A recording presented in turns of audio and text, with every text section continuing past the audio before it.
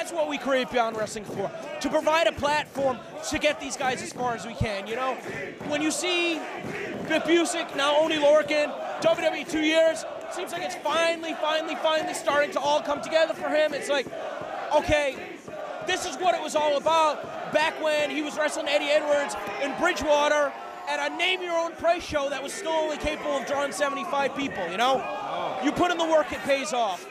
Definitely. We saw John Silver going for that Batista bomb here, and now we're ending up in a back-and-forth slug-off.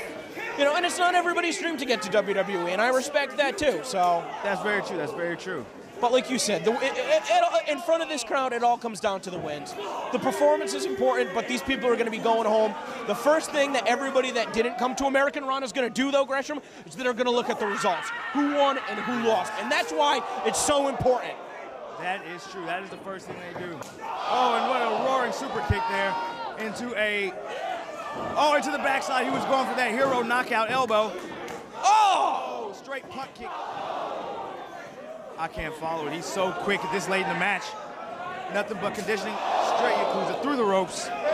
Inside. Wow, he had that scout at JT's hurt. Yakuza to the back of the head. What is this, deadlift German? Dude, we're like 10, 15 minutes in. How is it getting faster and faster? It's amazing. This has got to be it.